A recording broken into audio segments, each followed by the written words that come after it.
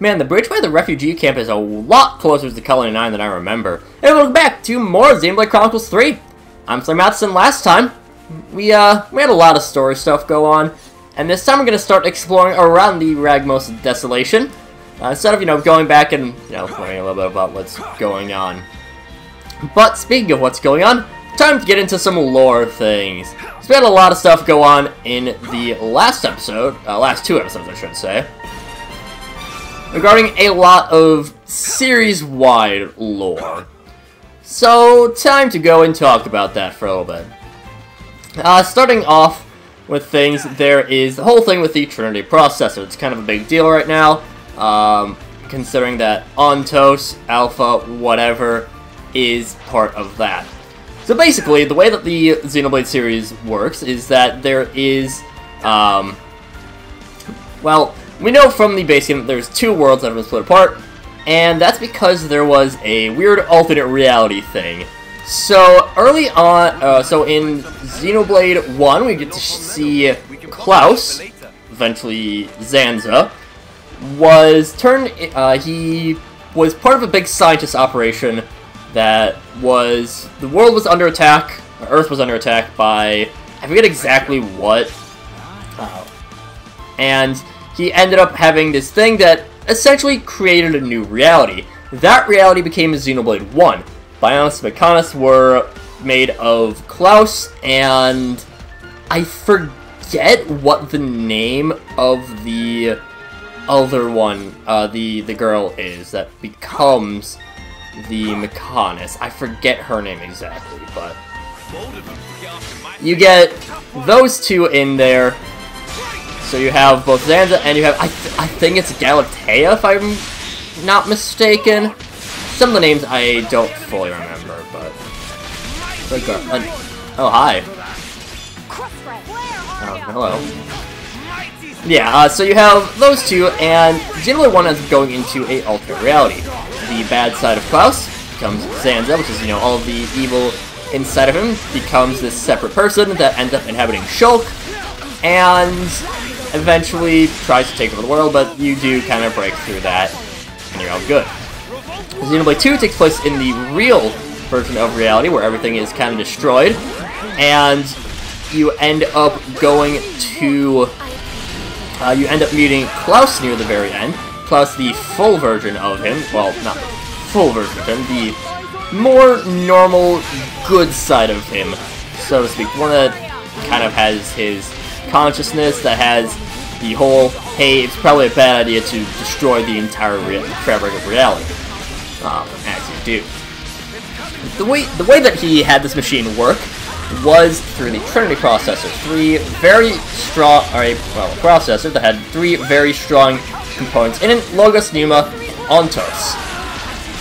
We don't really get to see much of that within Xenoblade 1. However, Xenoblade 2 introduces us to Numa and Logos. Those being the Aegises, Pyra/Mithra, as well as Malos. Pyra and Mithra being Numa, and Malos being Logos. In Xenoblade 1, you have the character Alvis. Alvis is a very mysterious character who somehow knows how to use the Minato, and eventually is, if I recall correctly, revealed to be basically the AI kind of running the show within the alternate reality that Xenoblade 1 is within. So, Alvis, in the original release, has a necklace that just has a key on it. However, after Xenoblade 2 is released, and thus with the definitive edition, I should say, kind of a bit more accurate towards that, they replaced that with another one of the Aegis core crystals. So now instead of, and that's the red crystal, the one for Ontos. So Alvis is Ontos. That is not necessarily retconned, but that ends up becoming the canon there. So now at this point, we're at the two worlds have the two realities are combining once again. You're getting everything back. Yippee, all good. However, of course, we do have Ontos, who was kind of the the head honcho in charge of the alternate reality. He's trying to get things sorted out. And that ends up... Okay, we're gonna lose this fight. That ends up leading to what we now have here, where we have the two worlds are kind of in a bit of screwy situation. Alpha/Alvis goes in, he's trying to fix things up, ends up kind of screwing things over a little bit more in the process, but tomato tomato. Again, there's a lot of lore stuff going on. And that leads to now Alpha's out here. Ontos, as was mentioned, is just an AI. Ontos, Alvis, Alpha, whatever, just an AI, just a machine, just going, alright, here's what we need to do, we need things to function. Numa and Logos, since they're kind of incapacitated, so to speak. That place! What is it, Shulk? The last time I explored these ruins, something crawled up towards us from below. It was the leader of the local atolls. It caught me and my friends completely by surprise, so I'm still slightly traumatized. Oh dear, I'm not really feeling that. No, indeed. Neither was I.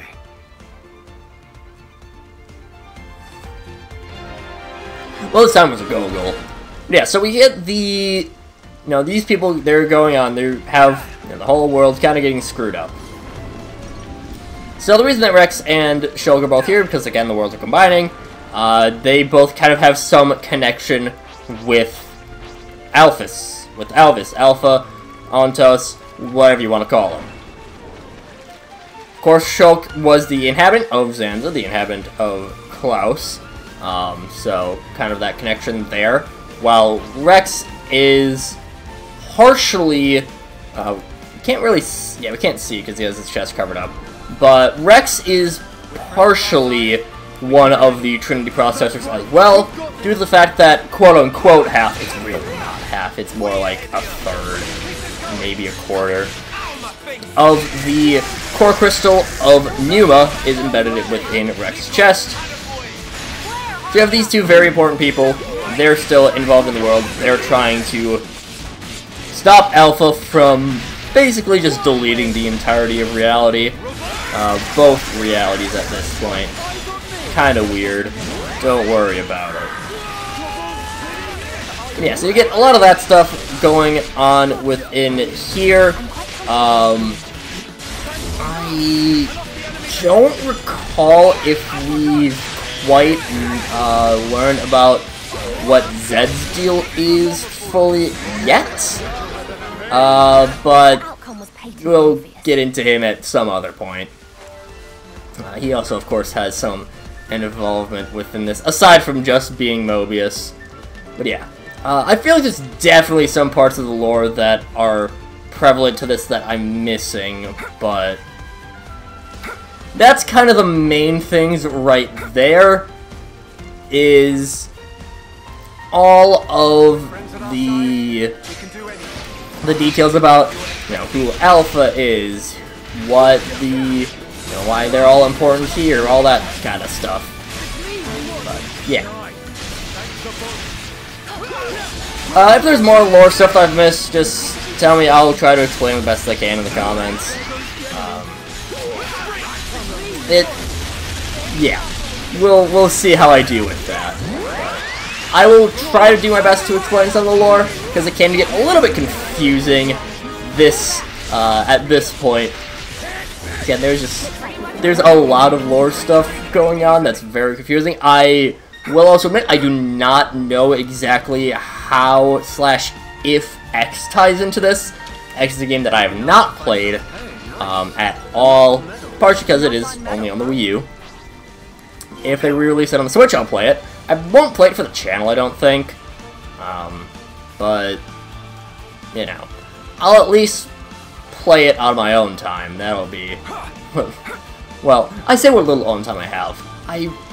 At this point, I need to just work on getting more time in for recording, but... sometimes to get news fluctuating here and there, and yeah. The big thing that's important with the lore is the Trinity processor, how you have these, again, 3 very powerful processing pieces in Numa, Logos, and Ontos, and they're all involved with, making things important here and there. They're all, big power sources, and you get yeah.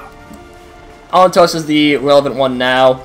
I don't believe we run into Logos or Numa here, but that's Malos and Pyramithra.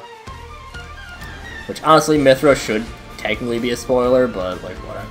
It's one of those spoilers where it's like, it really isn't at this point. Everyone knows the series, like, at all. That you have both Pyra and Mithra, but technically Mithra's a spoiler. But, whatever. Numa's a little bit more of a spoiler, to be honest, but whatever. It's relevant for lore things.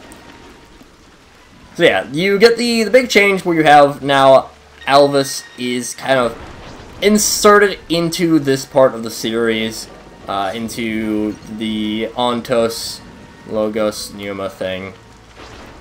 And they do, I think, the way that was is for a while before, like, after 2 had released, but before the definitive edition came out, it was one of those, like, open secret things that Alvis was Ontos.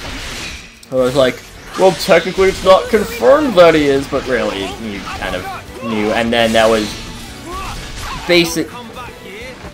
In no uncertain terms, it was confirmed when the Definitive Edition came out, and they changed the key to a Aegis Core Crystal.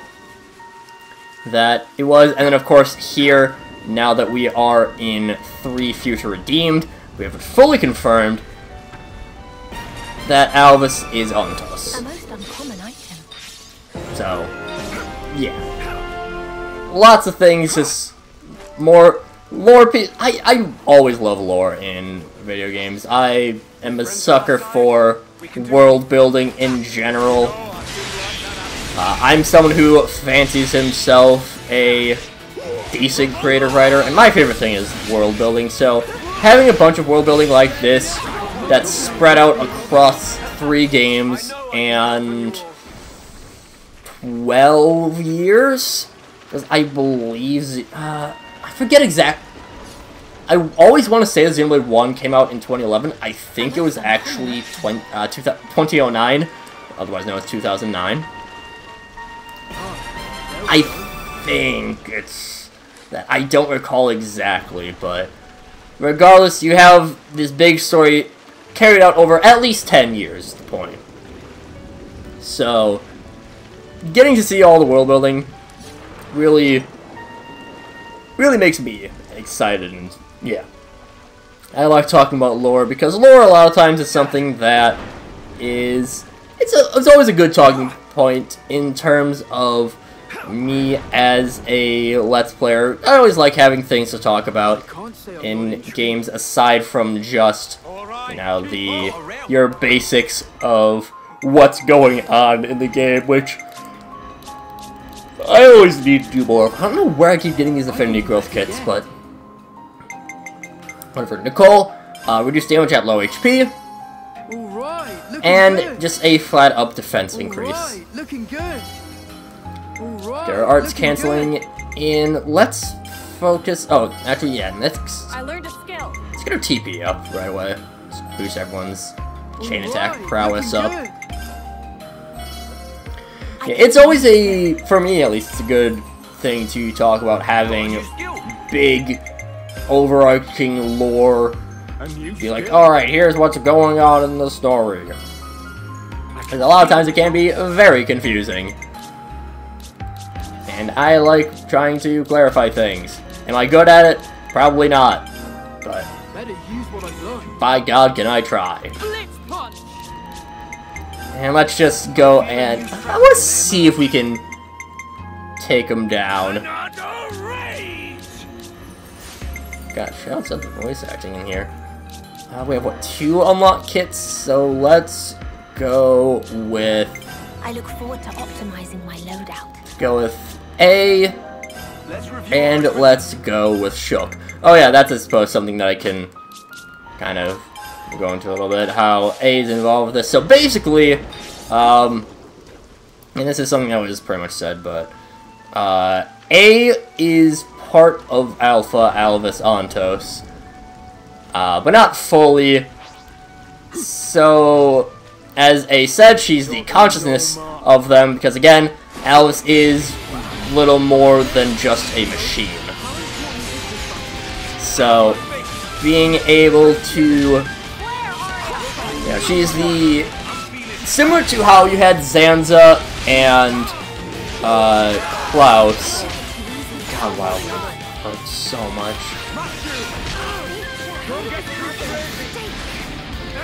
But similar to how you had Zanza and Klaus be this split in personality, A and Alpha are similarly the same thing, where A is the more human side of Ontos, who was, you know, kind of learned from Numa and Logos and Shulk and the entire party of Xenoblade 1.